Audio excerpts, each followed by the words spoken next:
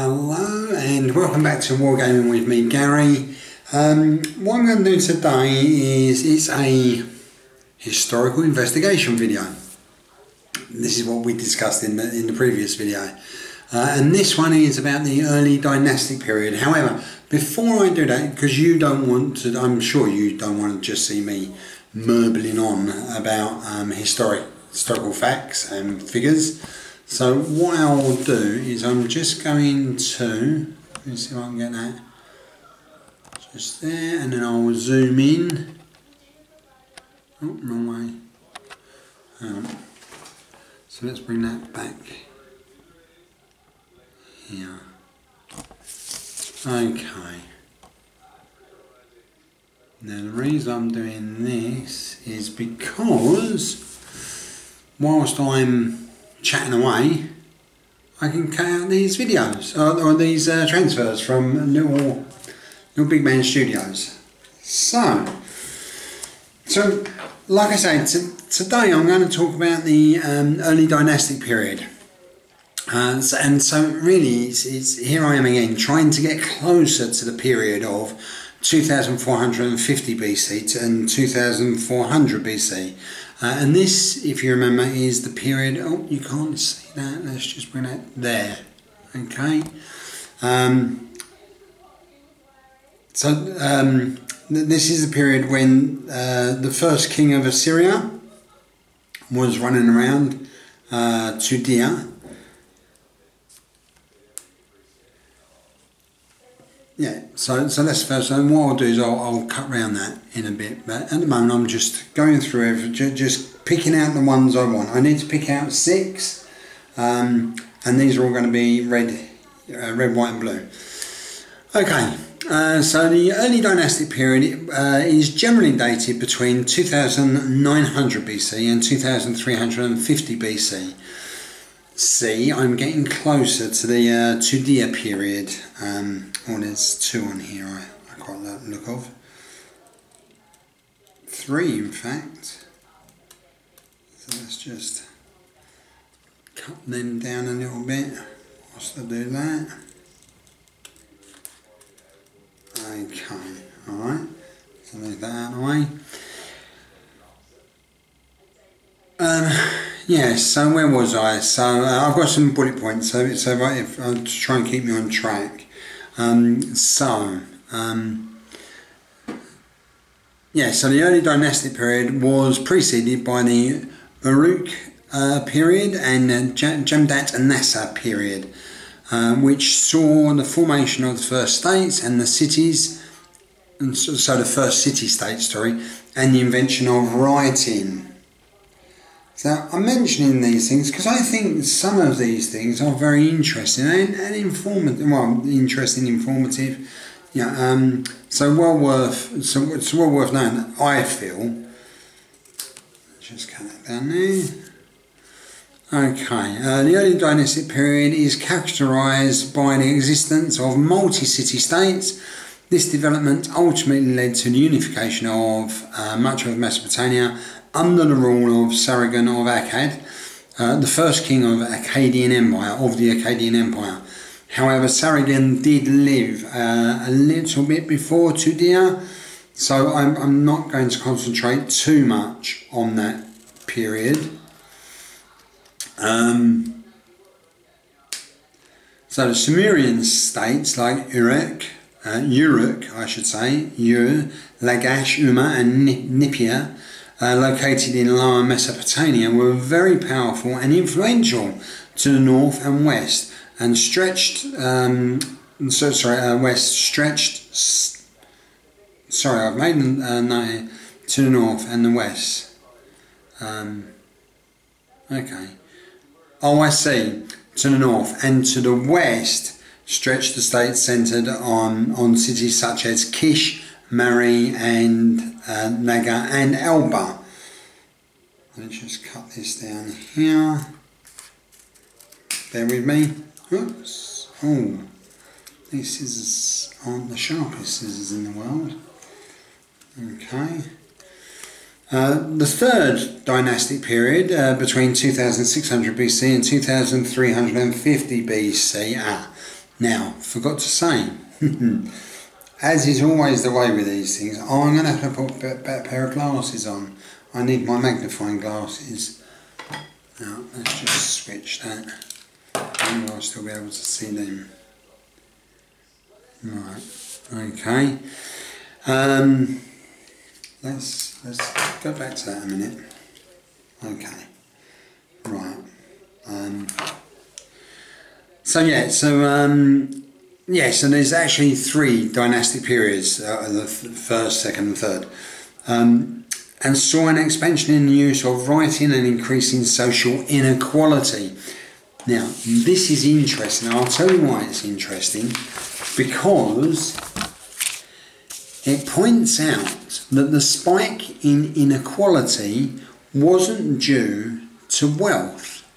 The spike in inequality was due to education, because that's what it says about the spike was due to an increase of reading and writing.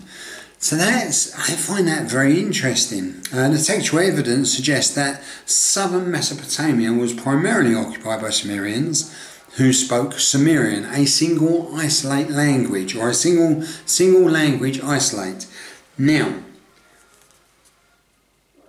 I'm no linguistic expert at all, but what I do know is, for example, the West, so us and Europe, are very much, our language has been shaped through Latin and Greek, the Latin and Greek language, and other languages which it's come into contact with.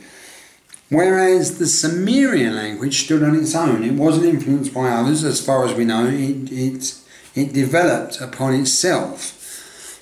Yeah, interesting. Agriculture in Lower Mesopotamia relied... Whoops, sorry. Let's just bring that down a bit. And a bit more. Can we see what I'm doing there? Yeah. Yeah. No? Right. That's better. Okay. Yes, agriculture in Lower Mesopotamia relied on intensive irrigation, which included barley and dates. Animal husbandry was also practiced, focusing on sheep and goats. These agricultural systems were probably the most productive in the entire ancient Near East. Now, and we have actually touched on this before. If you remember, we spoke about this massive rush to try and acquire as much land as possible. So you would need to be near a water source in order to set up an irrigation system. So water, very valuable, as has always been the way. Where were we? Dominant political structure was the city-state, in which a large urban centre dominated the surrounding rural settlements. The most important centres were Uruk, Lagash, Abad, just checking I pronounced that right, and Umma or Gisha. Available texts from this period point to recurring conflicts between the neighbouring kingdoms, notably between Umma and Lagash. Both these city-states were Sumerian, so lots and lots of infighting going on. Drop your scissors, excuse me. Yeah, so lots and lots of infighting going on. Why have I put this one by? Okay. There doesn't seem to be one on there with red, white and blue. Or on there. So let's just quickly count things up. 1, 2, 3, 4, 5, 6, 7. Okay, that's plenty. So I've got one similar to this, so I will cut this around. In actual fact, I won't cut that around just yet. I'll wait until I get to a point where I can put my magnifying glasses on. Available text from this period point to reoccurring conflicts. Yeah, so we've done that. In the north, Kish possibly was competing with other powerful political entities such as Meri and Akshak. I'm going to have to look that up. Akshak, that was mentioned before in a previous video about an unknown area. So, yeah, because that was the one which conflicts against Tudiya, because they know that Lagash had a trade agreement of some sort, and initially we thought it was with Tudiya when we read, but this Akshak, they actually now believe it was with them and not with Tudiya, which actually throws some mystery or doubt on the existence of Tudiya. So, we'll just have to see how that works out. Hopefully someone's going to unravel something about this in the future, and they'll be able to say. I'm wondering if you can see that. If I zoom in just a little bit, then I can show you the ones I've picked out. Yeah. So, I've picked that one out there, so I think that's quite a nice one. So in Jebel Hamrin fortresses, like Tel Guba and Tel Madur, it has been suggested that these sites were established to protect the main trade route from Mesopotamia lowlands and the Iranian plateau. See, now, that could be very useful for one of the campaigns I do, where Tudiya could be told that he has to send troops to protect this area or something in that. Anyway, in the middle third millennium, Elam emerged as a powerful political entity in the area of southern Lorestan and northern Kazakhstan. Susa was a central place in Elam and an important gateway between southwestern Iran and southern Mesopotamia. I think that's another nice one. I've got a similar one like that already, so that will gel in just like nicely. Each city-state was centred on a temple which was dedicated. Can you see that? Sorry, I've moved that out. Yeah. Dedicated to its patron deity and ruled over by either a king, which would, like they refer to a legal, or a priestly governor, an ensi. Kingship was seen as so the kingship was handed down by the deities and could be transferred from one city-state to another. Have a look at that one. Now this is from the Semite range, and I think this is very nice. Where are we? A legal during this time has been assumed to have been normally a young man of outstanding qualities from a rich landowner family. Renowned scholar Thorklid Jacobson theorised that a legal was originally an elected war leader. I keep putting that off there, sorry, I do apologise. Yes, that's a nice one there. Where were we? War leader. The functions of such a legal, so that's a king, would include military defence against enemies, arbitration in border disputes, along with certain ceremonial and cultic activities. Once the king died, the eldest son of the legal would become the successor. The Ensi, Urakajina, of the city-state of Lagash, is best known for his reforms to combat corruption. The code of the Urakajina is sometimes cited as the earliest known example of a legal code in recorded history. Now, I must admit, I like this sort of stuff because it kind of ties things and pulls things together. You've seen that one. And then the last two. So there's 7 here I've picked. Oops, there we are. 7 I've picked there. So I'm going to pick out the 6 that I like best. Although I've got another 6 figures for them to go on. So I'll be putting them on these shields.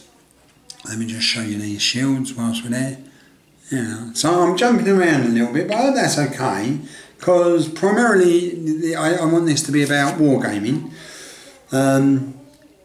But I think this is quite interesting because like when we get to doing battle reports and such, it will show you where we're at. And also, what I'm also going to do is, whilst we're here, I'm going to quickly go through. These are some of the ancient Egyptians that I'm working on. So I think I'll show you some of these. If I can just get that in the right position now, and I'll just spin that round. So he's on the way to being done, so we'll keep going around that. So right, so the Code of Urukagina limited the power of both the priesthood and the large property owners, took measures against burdensome controls, hunger, theft, murder and seizure of people's property and persons. The Urukagina stated, the widow and the orphan were no longer at the mercy of the powerful man. Well, blimey, crikey, I think we seem to be going backwards, because that's amazing. I say we're going backwards, not really, I'm only kidding, but it is, really interesting to know that there was some kind of ethical, some kind of ethical thoughts that was going on about the rights of the lower classes as well as the rich and powerful, and educated. Not remembering that we've already established that education caused a spike in the poorer people being losing more control. So yeah, during the third early dynastic period, Ur was importing elite goods from geographically distant places. These objects included precious metals such as gold and silver and semi-precious stones. Mesopotamia was very well situated for the agricultural production of plants and animals. However, it was lacking in natural resources such as metals, minerals and stones. The text from Shur-Upak, dating to the third dynastic period, also seem to confirm the existence of a Ki-Enga League. I'll try to pronounce that again. Ki-Ingia. So it's a Ki-Ingia League, which was member city-states of an alliance, including Umma, Lagash, Uruk, Nippur and Adab. This alliance seems to have focused... That's nice. I like this one. It looks really nice. Let's get this one out. So these are all they're slightly different, and I will be finishing those as soon as possible. This alliance seems to have focused on economic and military collaboration, as each city would dispatch soldiers to the League. The primacy of Kish is illustrated by the fact that its ruler, Mesilim 2050 BC, acted as arbitrator in a conflict between Lagash and Umma. So we're getting back to that, Lagash and Umma, but all to do with, mostly to be doing with Sumer and the Sumerian states, because these are all the same. They're all from Sumeria. Where are we? Yeah, whether Kish held this, right, okay, so Umma. However, it is not certain whether Kish held this elevated position during the entire period, as the situation seems to have been different during later conflicts between Lagash and Umma. An ancient, that's I've just made a bullet point there, because this, what's it again? The Ki-Engia. The Ki-Engia is almost like an ancient UN, and this fellow Mesilim appears to be a regular Henry Kissinger. So yeah, it just goes to show how far forward these people were thinking. I know necessity creates, it does, necessity creates progress, because they needed to build alliances, and this is clearly where it went, but it's not dissimilar to what the sort of things which have been going on even in the 21st century. Later rulers from other cities would use the title King of Kish to strengthen their ambitions. It is only for the later period of the early dynastic period that information on political events becomes available, either as echoes in later writings or from contemporary sources. Writings from the end of the third millennium include several Sumerian heroic narratives and the Sumerian king list. I mentioned this before in a previous video, seem to echo events and military conflicts that may have occurred during the second early dynastic period. For example, the reigns of legendary figures like King Gilgamesh of Uruk and his adversaries, from Kish, possibly dated to the second early dynastic period. The epic of Gilgamesh and his mate Enkidu, and I've got to say here, brilliant. I read this. Doug C sent me a link, and Doug, I've got to say thank you very much. I found it really interesting, and it also led me on to other sources which I will be using, and notably it helped me pronounce Uruk as opposed to me saying Uruk. So because it's mentioned a lot in there, and it also pointed at the Sumerian Empire or the Sumerian period. So that's going to lead me on to my next historical investigation. Being a massive fan of 28 Hours Later, World War Z, and lots of other movies of this genre, I was excited to hear in the epic tale of Gilgamesh the mention that one of the gods threatened to scream so loud that it would raise the dead who would eat the living. Yes, zombies. Yeah. How interesting is that? I don't know if this is the earliest mention of zombies, but how cool is that? Certainly something I'm going to be getting into. I've got Zombicide, which I want to paint up all the figures and start playing. But that, I'm going to start up a little zombie historical fact line. So that's them figures shown you there. I've shown you